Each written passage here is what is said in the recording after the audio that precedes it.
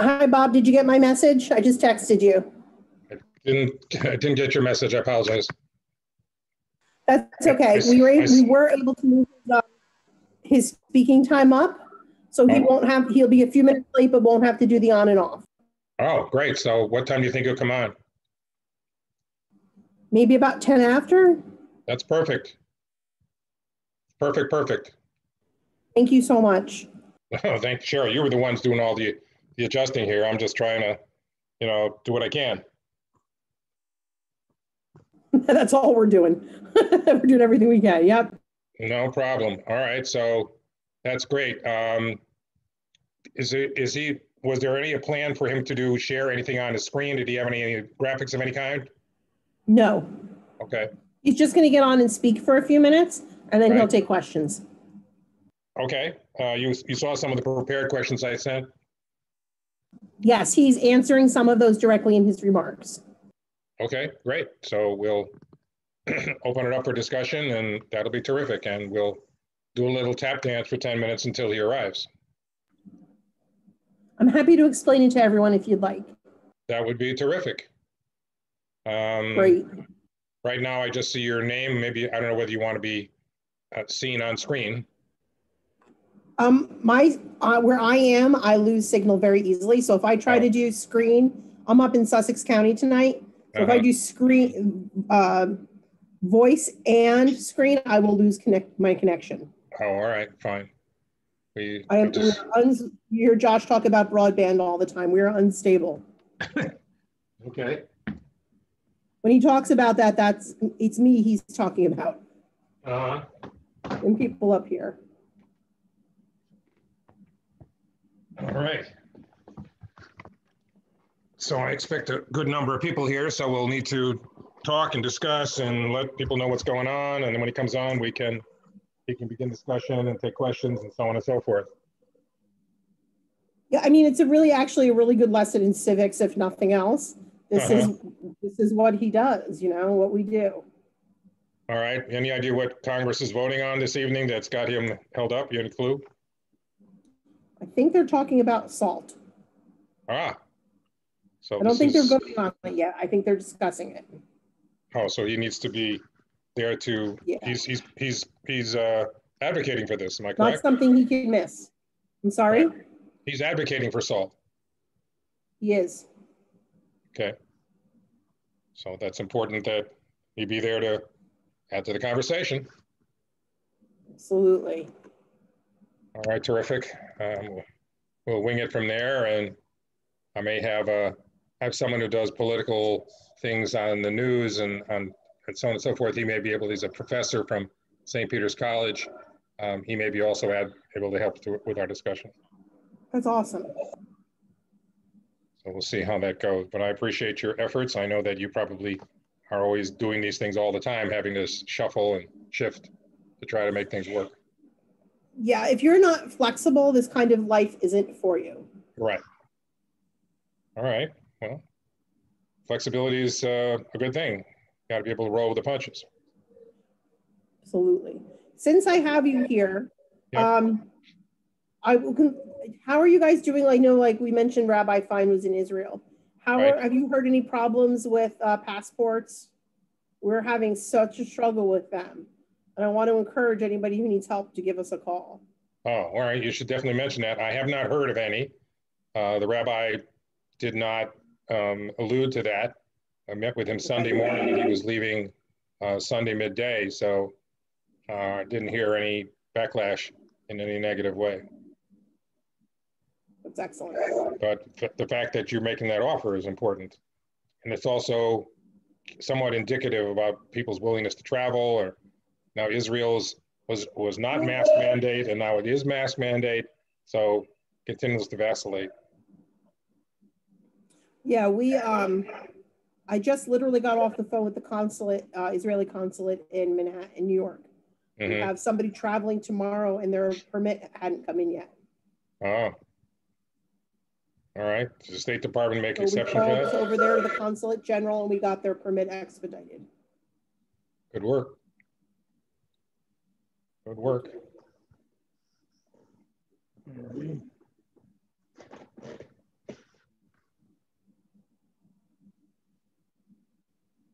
So let's see, it's a few minutes early, so people will start coming on in the next 5-6 minutes. We'll kind of do a more formal intro or hello at 8 o'clock and introduce you. What's your official title, Cheryl? Deputy Chief of Staff. Ah, okay. I like that.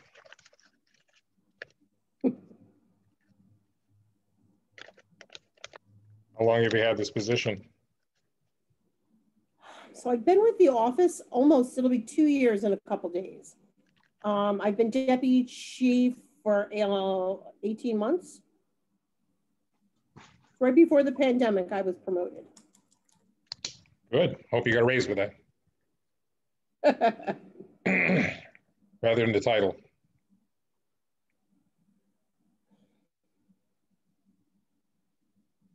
All right, so Josh is actually going, he's in a discussion, but he's not on the floor of Congress. No, he's on the floor talking. Nope, he's on the floor.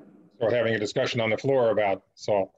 Yeah, they're having it's like a special order hour, I think is what they call it. Uh-huh. And how are the rest of the congressmen able, are they just viewing this from their webcams or? No, they're all in person. In person? The House is fully in person again. Wow. But do they actually show up? Yeah, if you turn on C-SPAN, you can see it. Oh. So if I turn on C-SPAN, I'm going to see a full House of Representatives? I think they're still socially distanced, so they're bringing them in and out when it's their turn to speak. Uh-huh. But yeah, if you turn on C-SPAN at 8:01, from 8:01 to 8:04, he will be speaking. Okay. Well, I hope he makes a convincing argument. Any idea when this actually goes before Congress for a vote? I do not. I'm sure that's down the line. Yeah, so I mean, that's a great question. You can ask him. This is not committee work we're talking about. This would have to be part of like a bigger legislative package. I see. So SALT in conjunction with something else? Yeah, I don't think it would be standalone, but I'm not really sure. Okay. Interesting. I'm often amazed at how packages come together, what's in them. It's true. It becomes quite interesting to hear all of the different pieces in a piece of legislation, which I did not expect. Okay, so we'll have to wait a few more minutes and before we welcome everyone. The people will be joining us slowly.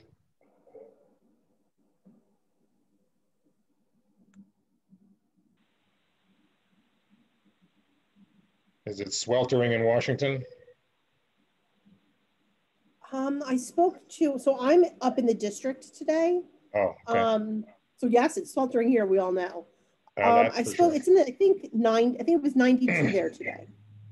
So pretty hot, but not much different from here. I understand.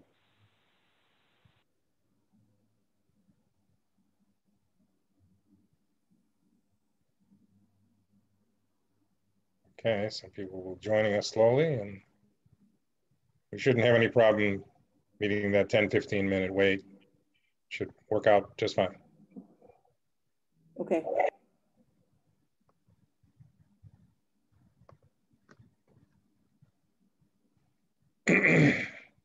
People are joining us and we'll soon get involved. Okay.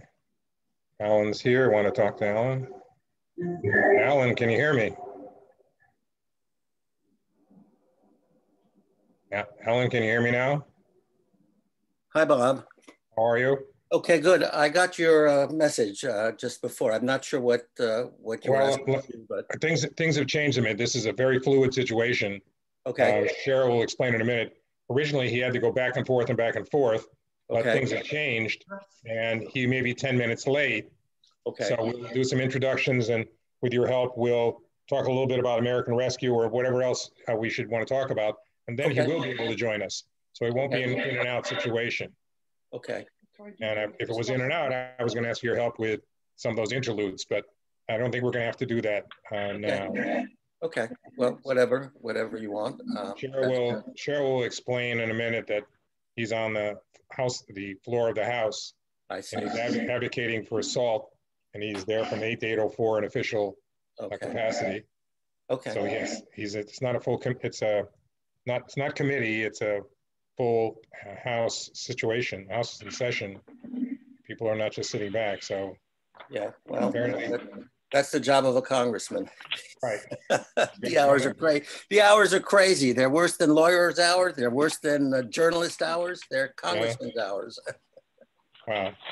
So basically, he's advocating for SALT, and he's trying to do that in front of the congressman. So. Okay. In a couple of minutes, I'll have Cheryl introduce, but that's anything fine. you can do to help me along the way would be super. No problem. Let me just walk away so that my wife can log on to another computer because she wants to be listening to this. But I'm here. I'm here. Okay, no problem. Sure. Welcome, Bob and James and Joe. Thank you. Good evening on this sweltering day.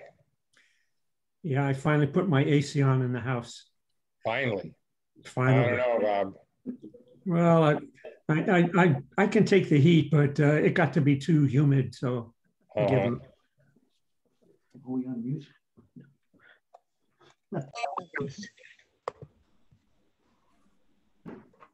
So if everyone's joining us, you can go on mute for the moment. We'll tell you when you can unmute and ask questions. It'd be great if you can mute yourself for the moment. We're coming up a couple minutes to go before 8 o'clock.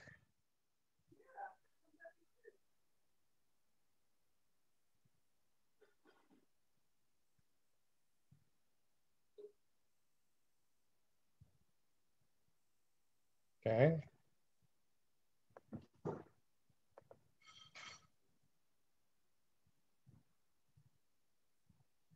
Glad everyone could be here. It's my first time securing a congressman.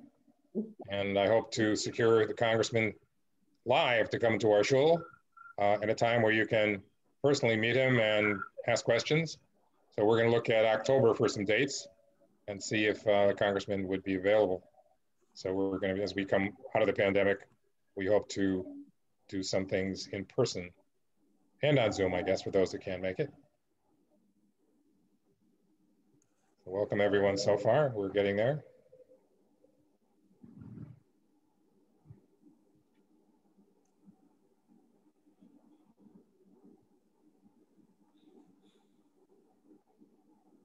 Everyone is not melting on with today's temperature.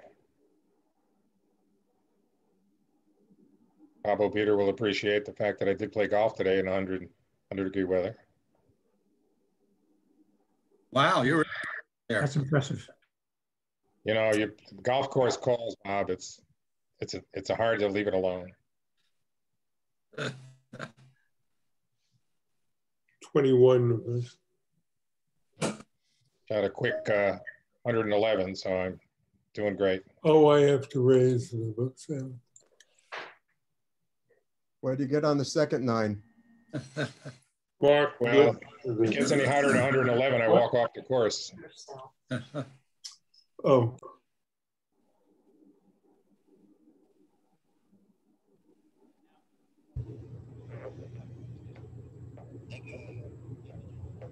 All right, we are at 8 o'clock. I want to welcome everyone to our presentation this evening in Temple Israel's continuing programming of a variety of speakers that inform, educate, and illuminate a variety of different things. So welcome all that are here. Please mute yourself if you can, so we will give time for questions later, and then we can unmute. That would be truly appreciated. I want to introduce Cheryl Kraus, who's on the screen here somewhere. Let's see her name. I am here. All right, Cheryl. And Cheryl is the chief of staff. All right, let's see if we can get everyone to mute. Hang on a second. Get everyone muted here. And there we go. We got a few more that are doing that. Anyhow, introducing Cheryl Kraus, Deputy Chief of Staff. The Congressman is on, Bob. Oh, wonderful, fantastic. Well, I'm so delighted that Congressman Gottheimer could join us. It's a privilege. Welcome. Cheryl, why don't you introduce, because you're Deputy Chief of Staff and you can do a better job than I can. All right, thanks so much for having me. Thank you so much for being here. I'd like to introduce you to Congressman Josh Gottheimer for the New Jersey's 5th Congressional District, coming to us live from Washington, D.C. All right, Congressman, thank you so much for taking the time. I know you've been a very busy man. Why don't you tell us what you were doing in the floor of the House just moments ago? Well, I'm actually waiting to go on and speaking, so I apologize if they moved the times around a little bit. So if I have to jump suddenly, I apologize in advance. But I wanted to make sure I said hi to you, and I'm sorry for the moving schedule. And in fact, my speech is not even with me that I was giving to you tonight. It's in my office. So I'm going to do this off the cuff, and I hope so you'll have to remind me about any topics you wanted to make sure that I covered. Okay. But you know, I'm really honored to be here with all of you, and I'm very grateful that you're having me. I know the rabbi's actually in Israel, right? Correct. So Bob, thank you so much for hosting me, and you know, and you know, what would be most helpful here, and how can what would you like me to cover, and well, why don't you address the topic of SALT, which you were about to go and speak in Congress about? Bring us up to speed. Excellent. Well, first, thank you again for having me. You know, just to give a perspective on what's going on here in Congress and what we're working on. So I'm about to go speak about the state and local tax deduction and reinstating that, which, as you probably all followed in 2017, some of the red states got together in their tax plan and decided to gut the state and local tax deduction and cap it out at $10,000.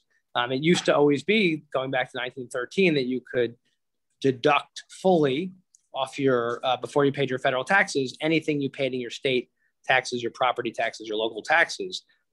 They ended that and capped it out at $10,000 in 2017. So many of us have been fighting hard to fully reinstate SALT and actually give those of us in Northern New Jersey a break and actually give us some tax relief. That's what we've been fighting for now since then. We're getting very close. And the way we think we're going to do it, frankly, are two ways. One, right now we're going to, I'm hoping, pass a bipartisan infrastructure package that I've been working very hard on with some of my colleagues in the House and Senate. I want to stay on this for a couple minutes. Sorry, I think somebody's just got to hit mute if that's okay. Sure. Thanks so much. Sorry.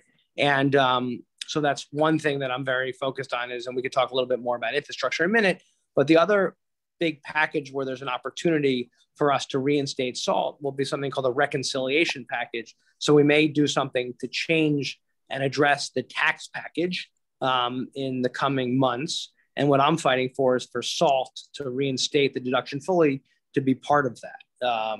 You know, so, you know, there's many things, as you know, as your congressman, that I work on all the time. And I've been really focused on the infrastructure piece, the roads, the bridges, the tunnels, getting our water infrastructure addressed in the rural areas I represent, rural broadband, the Gateway Tunnel, the tunnel between New York and New Jersey, getting a new tunnel built. That's where the train goes.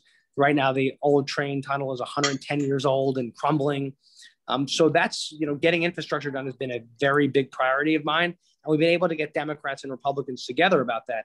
The other thing that I've been really focused on, which is relevant, of course, to folks here, is, of course, the U.S.-Israel relationship, which I'm happy to talk about as well. And you know, so there's a lot of issues, and I know Ira's here, who's worked in my office and helped me get elected in the first place, and he knows about a lot of these issues and could talk about them more than me. But I just wanted, but that's a quick overview of what we're working on and what I'm about to go speak about. All right, that's terrific. So can I ask you a question about that? Of course you can. So this goes with the issue of Israel. The Democratic Party in supporting Israel seems to be fraying. How serious and widespread is the growing antipathy to Israel in Congress and among your constituents? Well, you know, I think it's way overblown in terms of the reality of where Democrats are toward the importance of the U.S.-Israel relationship.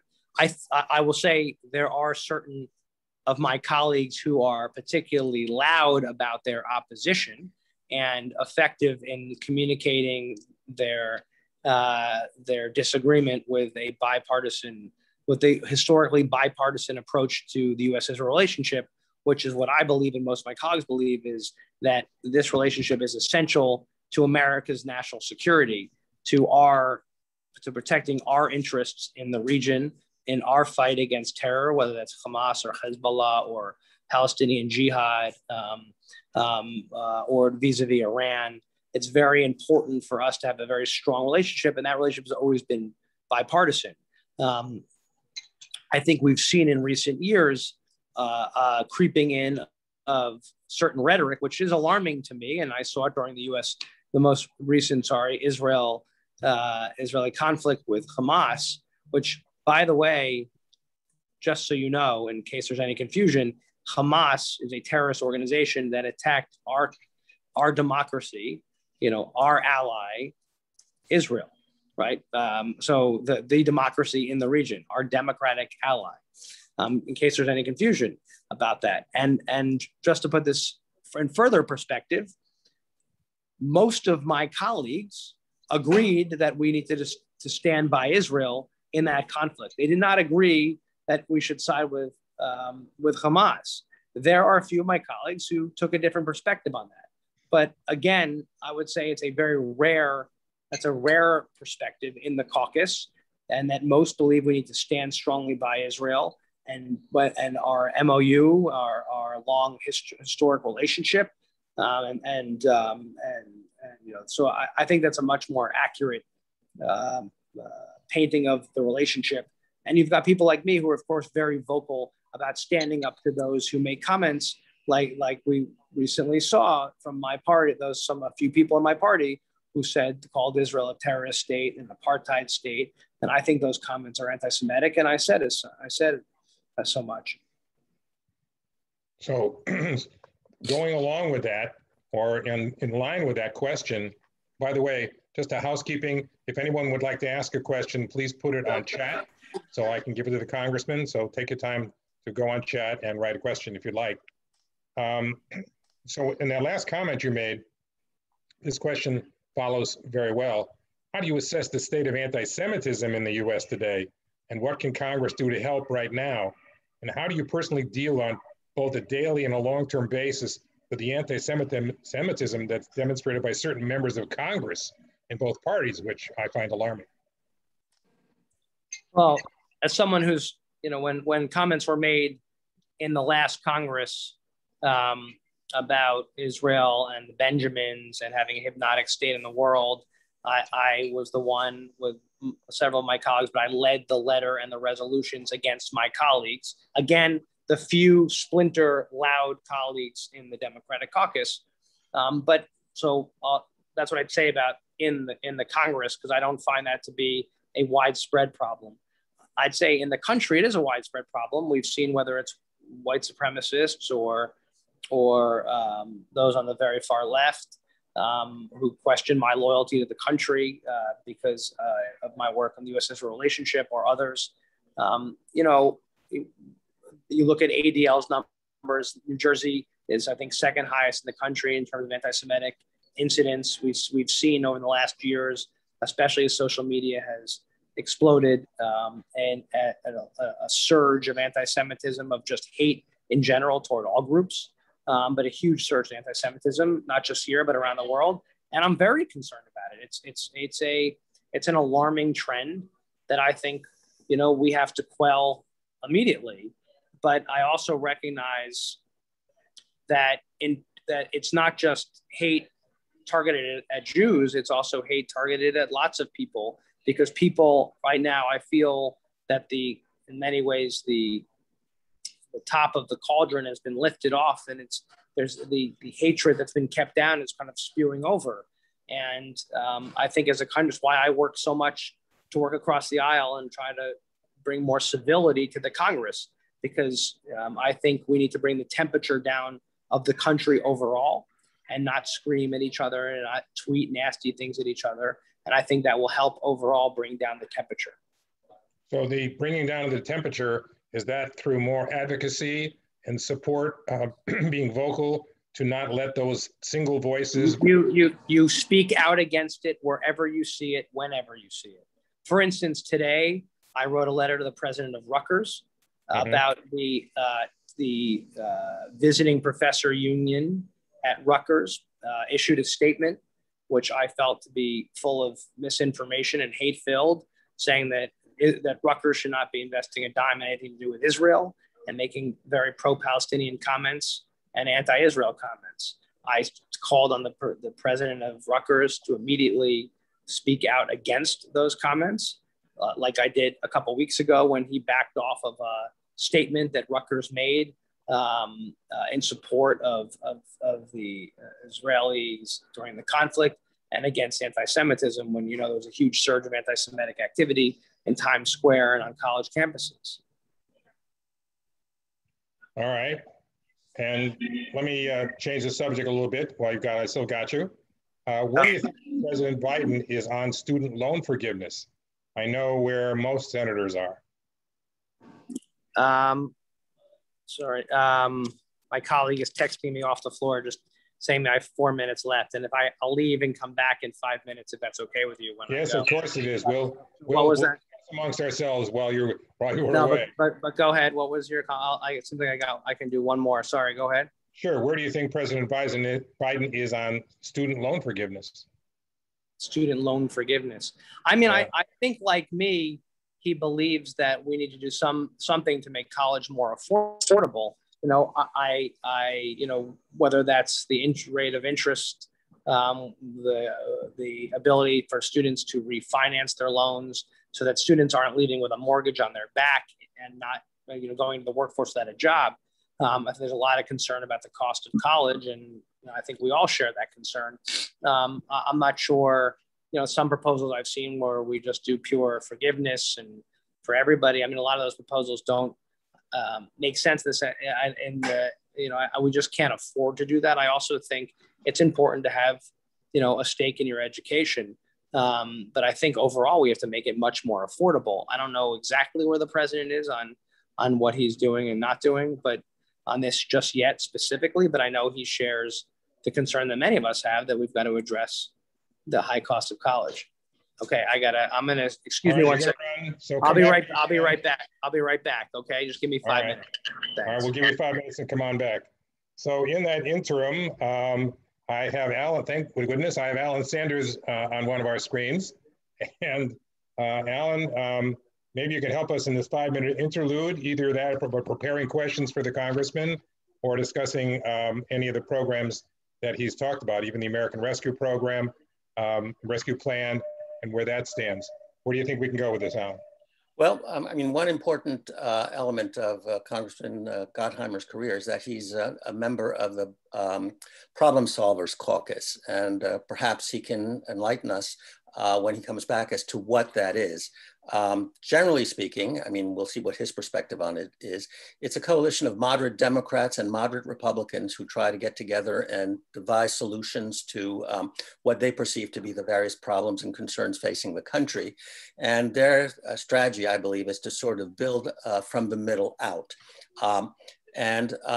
We'll see whether that works. It would be interesting to ask him where this strategy has worked recently, and also find out where the problems lie in creating such a coalition. He's a moderate Democrat. He gets along with moderate Republicans.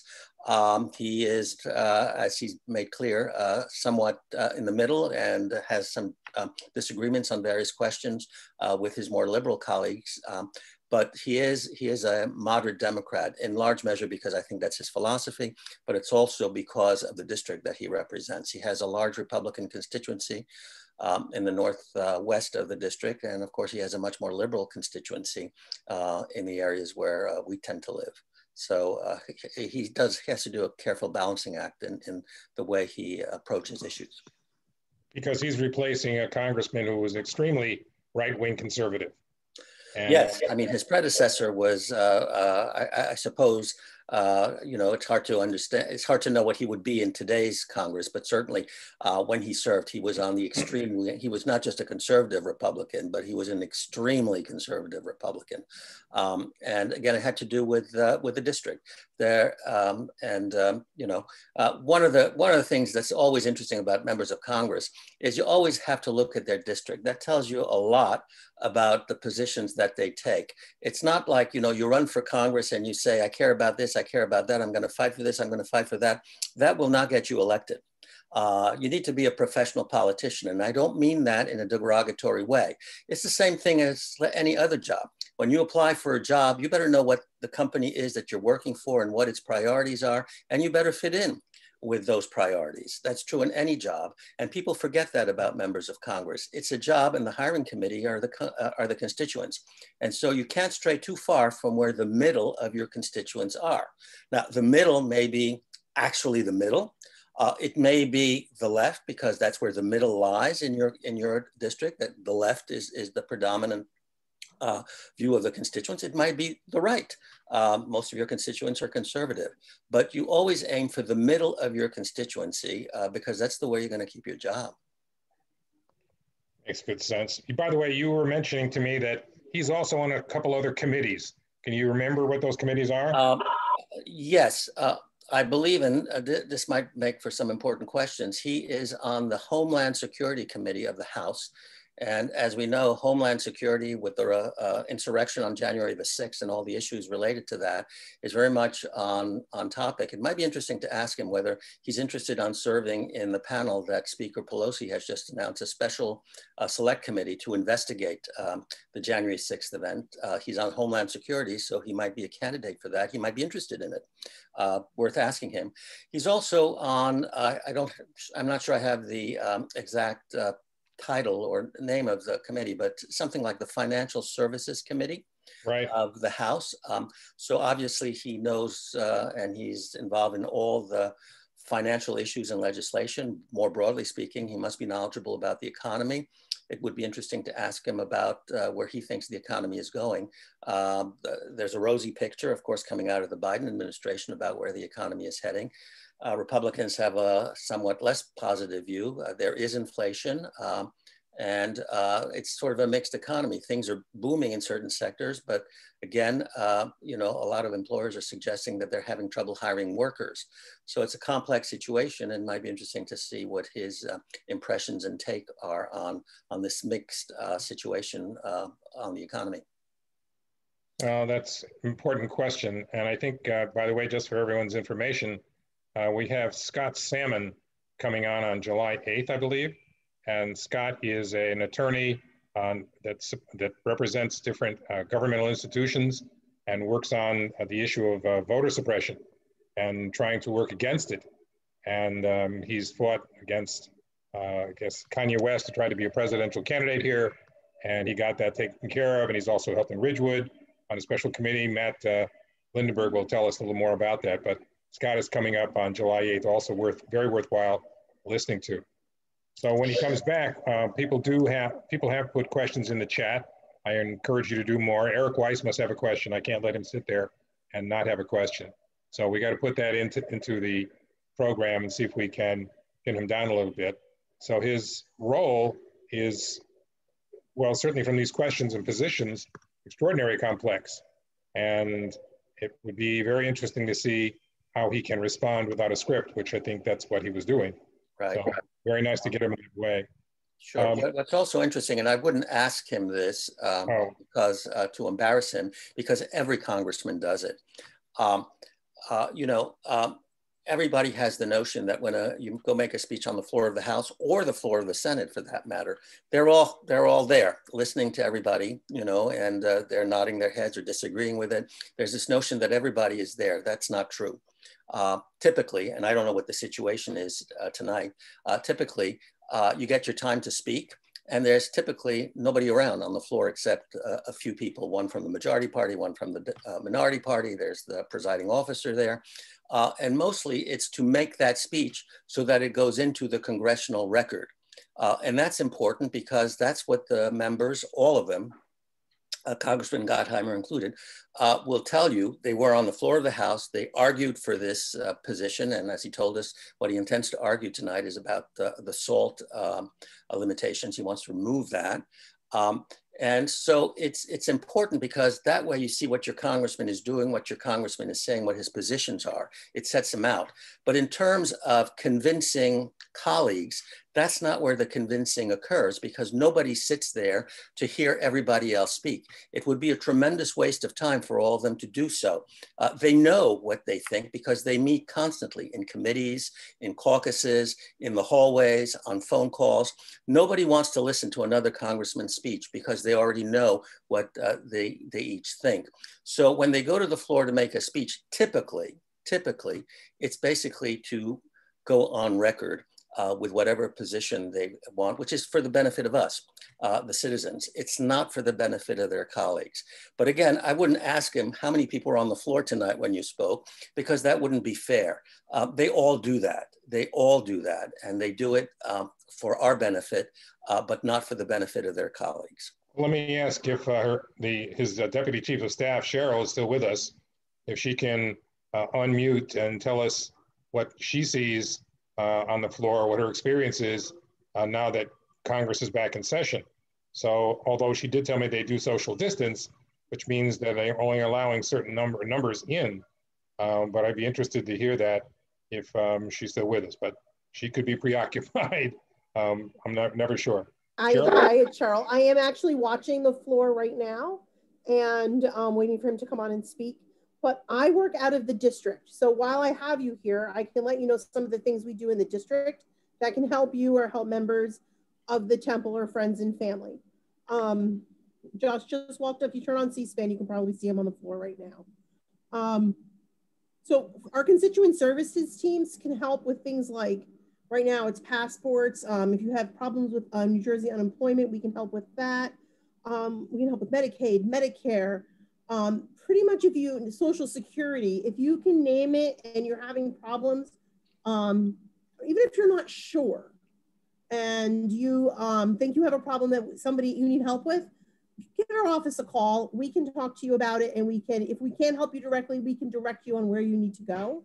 And I'll give you that number right now. I mean, it's online as well. In Glen Rock, it's 201-389-1100. And we have a full constituent services team that can, help with pretty much anything you may need. Cheryl, thank you. Maybe you could put that on chat as well so people will see the number. Happy to. I'll give you my email address as well. Okay. So it's good to know that we have the ability to interact with the Congressman's office and help him resolve issues that we may have. So he should be coming back on shortly. People have been asking questions, which are good. I have about 6 or 7 in the chat. I look forward to asking him those questions when he returns. So if he's on the House, he's basically, as you said, making his statement for the record, and then he'll come back. It's obviously not a dialogue. This is not committee work that he's doing because this is not a committee position. But I would like to ask him when he thinks SALT might come to a vote and in these committees moving forward, when this might come to into a bill. But as I've learned, and Alan can probably share, Alan, you can share on this, I've learned that like in the American Rescue Plan, I thought they were going to do certain things and they're going to pass a certain vote or a law, and then I find there's 28 other attachments to it. So a bill has this trawler's worth of other pieces added to it, which go far beyond what was the original intent. I don't know whether that's, I think whether it's piggybacking or I forget what the term was when they used to do it in the past, when they would add these additional pieces. But can you share a little bit about that, why a bill has so many attachments? Yeah, and it's basically the art of compromise. That is to say, many of these bills, and they're mega bills, have provisions in them in order to attract various elements and positions from various members of Congress. That is to say, it may be very difficult to pass a particular bill because there's not enough people who would actually create a majority. Or if you're talking about the Senate, there may not be 60 votes to halt a filibuster. And so what you really got is they create what's known as a Christmas tree bill. And that is to gather enough support from enough members of Congress so that these bills go forth. And the Christmas tree bill will have provisions that various segments of Congress support. There will be the heart of the matter, but what you try to do is you try to attach these riders or amendments to a bill that is very likely to pass, so that it will pass, and these various elements are attached to it so that you get the support of some of the various members that are sort of on the outside of the heart of the matter. The bills where this happens most often, I mean, it could happen on the infrastructure bill here because of the particular political situation we're facing. But the ones to really watch for are the defense appropriation bills. Every administration, every Congress understands that we have to pass a defense bill, a mega defense bill. And because of that, since the president is very unlikely to veto it. Now, understand that President Trump, in one of these bills, not too far back, threatened to veto it. He didn't do it, but he threatened to veto it.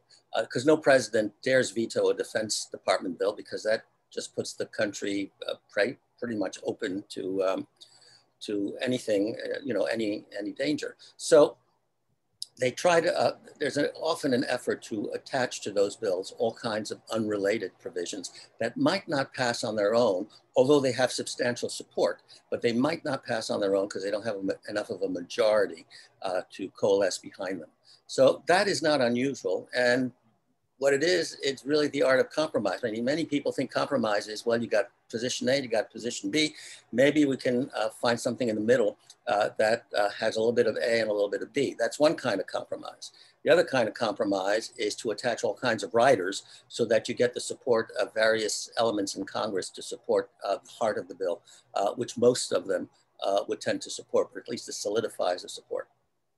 Two kinds of compromises. And these mega bills are yet another example.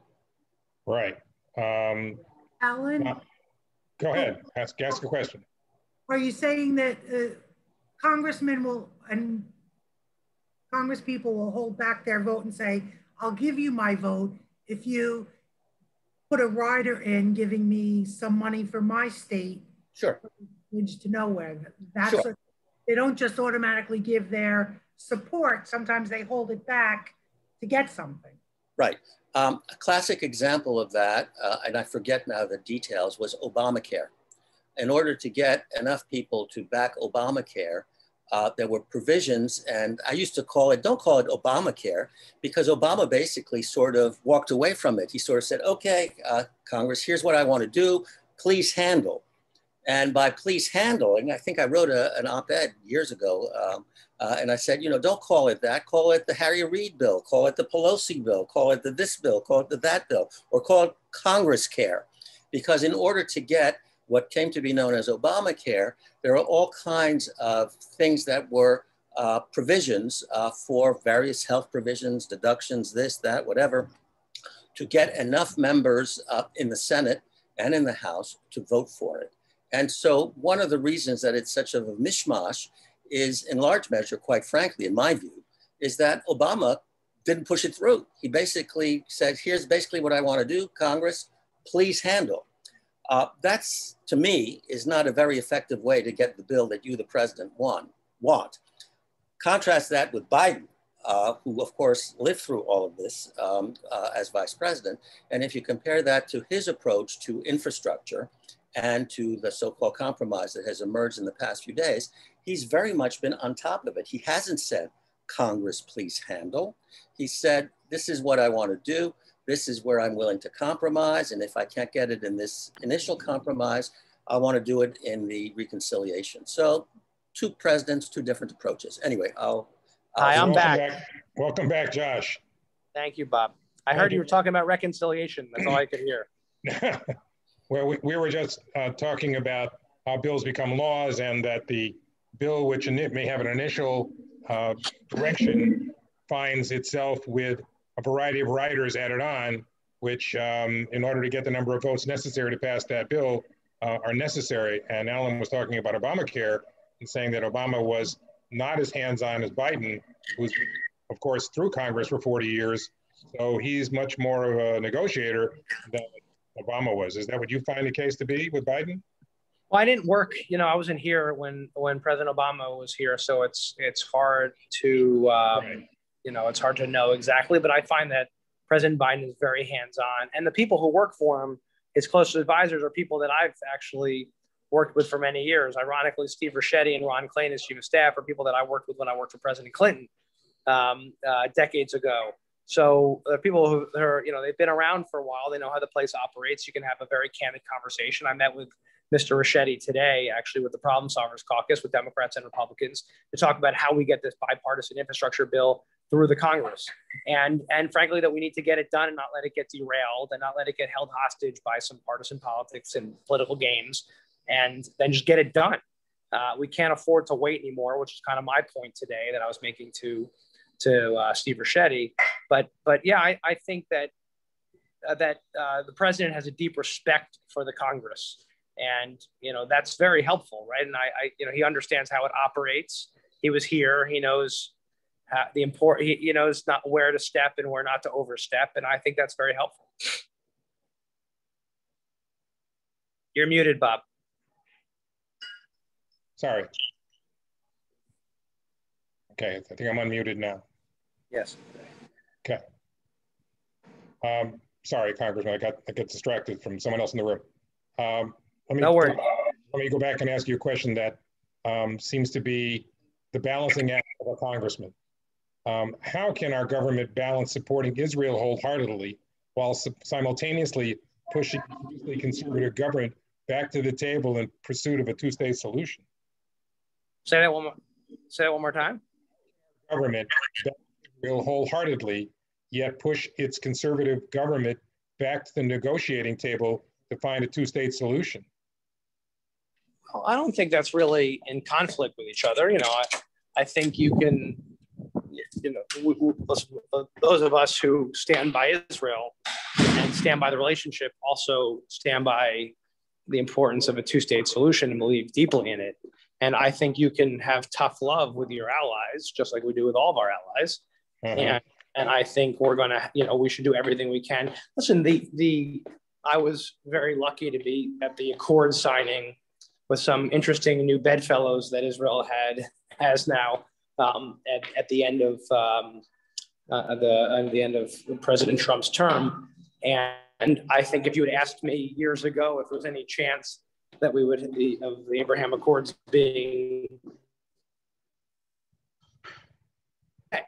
right, I think many of us on this call would have said no way. But frankly, the world changes, and the question is, can we keep making policy and pushing keep pushing our allies accordingly? And I think we have to basically make it pretty clear to the new government in Israel that our expectation is they're going to work to finding a two-state solution. It's eluded us for a long time. As I mentioned, I worked for President Clinton during the Y Accords, and I thought we were going to, and I think the President Clinton did as well, I thought we were going to actually get a deal done. And I remember when it fell apart, and we were so close, and we haven't been as close since. But I think we can get back. I think we can. And by the way, just so you know, that's the Capitol behind me. I was going to say, I like the backdrop, and I guess it's not just a phony backdrop. It's the real deal. That's the real deal. I just left. You saw me leave. Right. I was literally sitting a foot off the chamber. Okay. And you got to see me go speak and then come back. All right, that's very good. So going along with that same piece, it says, per your Twitter page, I see you're looking to introduce a new law to curb, let me get it here. Per your Twitter page, you're looking to introduce a new law to curb Hamas financial backers. Can you explain that? To what? Which law? It's on your Twitter page. You're trying to introduce a new law to curb Hamas's financial backers. Oh, yeah, yes, of course. Yes, I introduced that bill formally last Monday, I think, and with Brian Mass from Florida.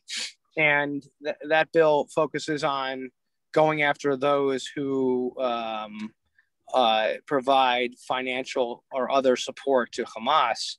And it's a piece of legislation that I introduced last Congress that passed with strong support. And I think it's really important that we get it to the floor in this Congress as well. And so that's what I'm focused on.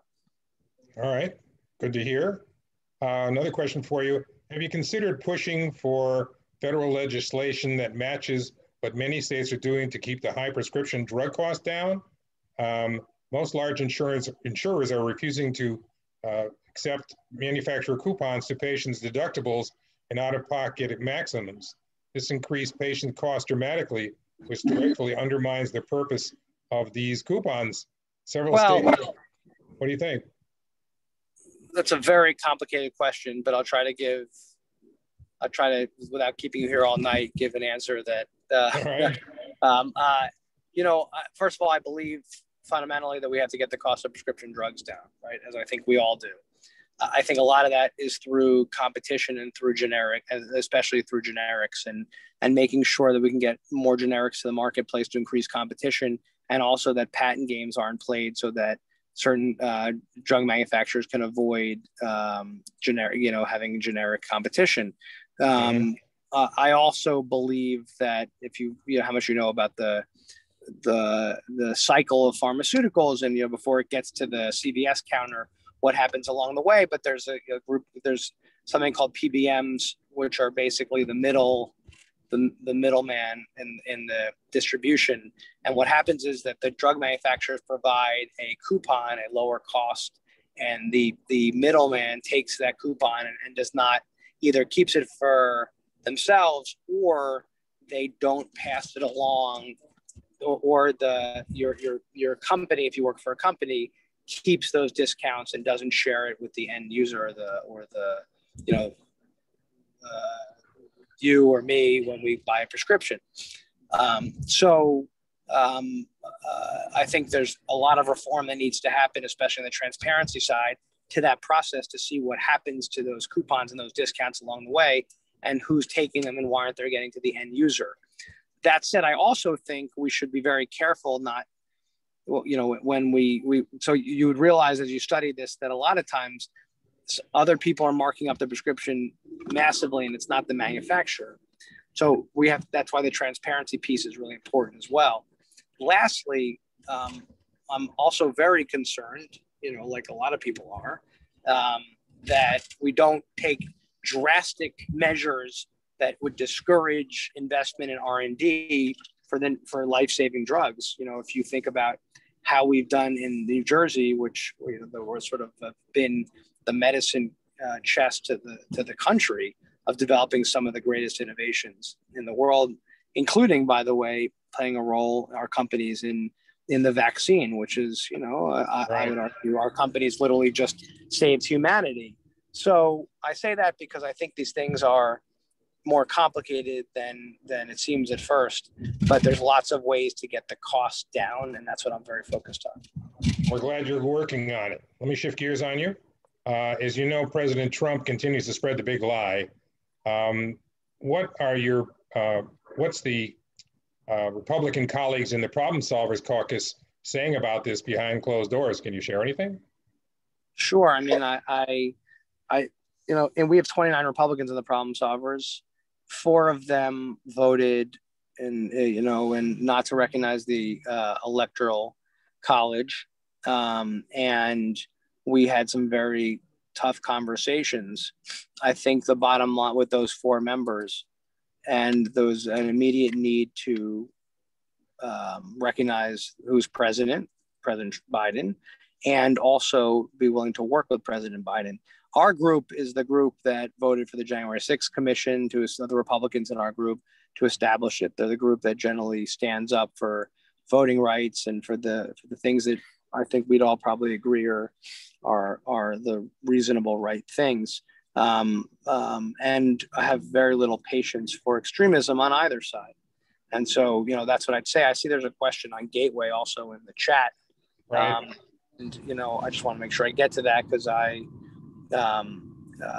was there yesterday in the tunnel on a train with Secretary Buttigieg, Secretary of Transportation, with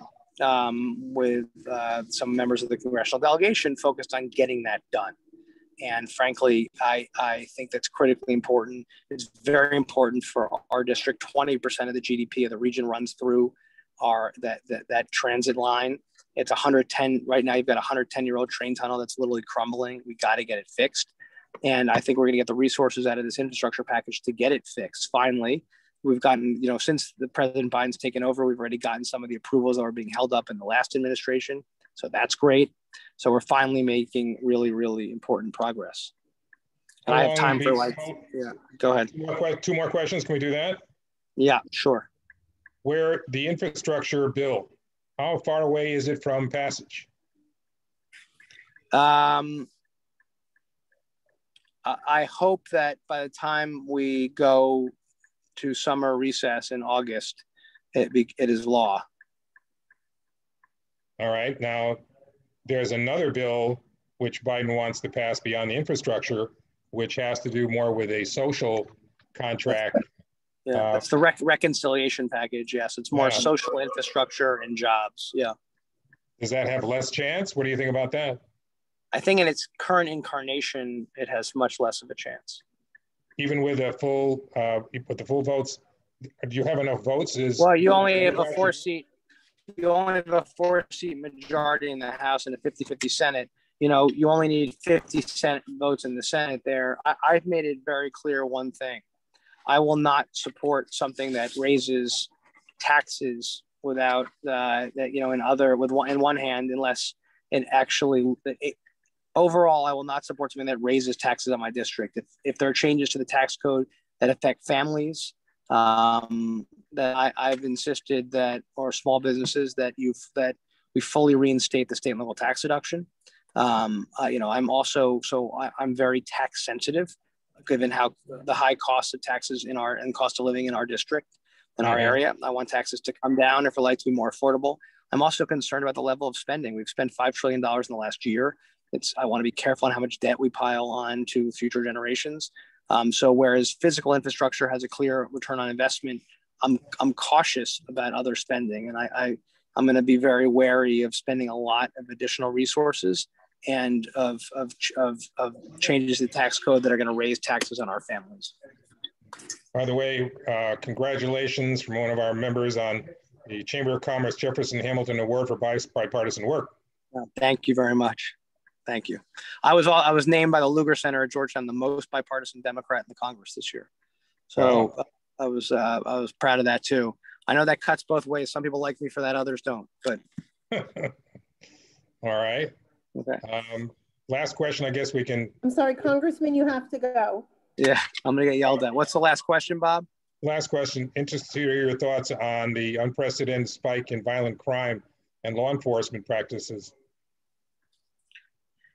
Well, that's also a big question. I'm very pro law enforcement, and concerned with any spike in crime. I think our law enforcement in New Jersey, where we have not had in our part of the district a surge in crime, our law enforcement does a phenomenal job, and we need to make sure they have the resources they need to do their job. I also think you can have reforms and also stand by law enforcement. And I think in New Jersey, we've already had a lot of the reforms that people are talking about, like ending chokeholds except for self-defense, or making changes to the no-knock warrants. So there are changes that, I believe reforms we can make by also standing by law enforcement strongly, like I do. And with that, I just want to thank you very much for having me, Ira. Thank you so much for organizing this. And Bob, thanks for doing such a great job of bringing us all together. I'm sorry that from your busy schedule. Thank you. It's been a privilege to talk to you. Maybe we can schedule and meet you in person and have a little more of a conversation with a room full of people. I'd love that. Good to see you. Thank you, guys. Have a great night. All right, Alan, it's now your chance for post-interview commentary. Okay. Well, I mean, he's told you his positions. He's told you he's a middle of the roader, and that is the way he got elected, and that's the way he anticipates staying elected. The only thing I would add to this is what you saw him. I mean, you saw him rush from one obligation to another obligation. And that is something that surprises many people, certainly surprised my students. If you take a look at a congressman's daily schedule, his log, her log, it is chock filled with meetings with fellow members of Congress, with lobbyists, with re-election supporters. And then, of course, there's the time to actually make the speeches and to negotiate with your colleagues and to vote. It is a relentless job. And I think most people don't understand that. I mean, every time, you know, you open the newspaper, you see Congress is on recess. They're going on recess, of course, for the July 4th, and they typically go on 2-week recesses. And that's not vacation.